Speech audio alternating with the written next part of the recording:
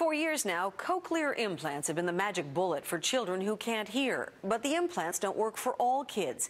And that's why doctors at the University of North Carolina, Chapel Hill, decided to try a procedure that had only been performed on adults on a 3-year-old boy. Grayson Clamp doesn't know sound. And as Brian Moore shows us, the results of this experimental procedure are life-changing. Daddy loves you. Daddy loves you.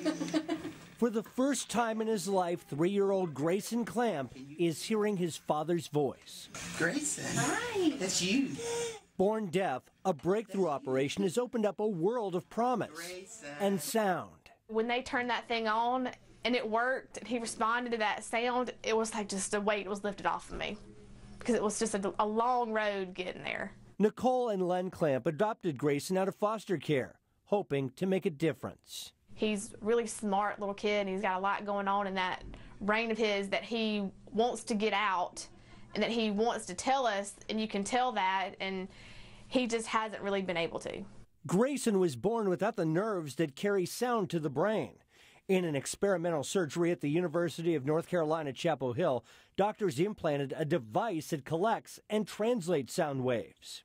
Instantly, he was able to detect some sound. He detected his dad's voice. He was able to detect stimulation on the day that we activated it. Grayson is the first American child to undergo a procedure that has already been proven to change lives for adults who've spent a lifetime in silence. Oh, that's exciting. My God, I can hear myself. For grown-ups, it's an overwhelming experience. For little Grayson, it seems, just another adventure. Bird.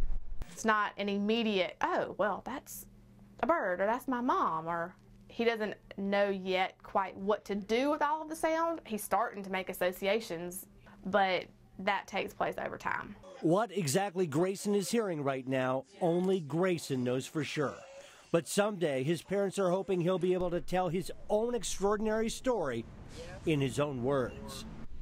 Brian Moore, Global News, Washington.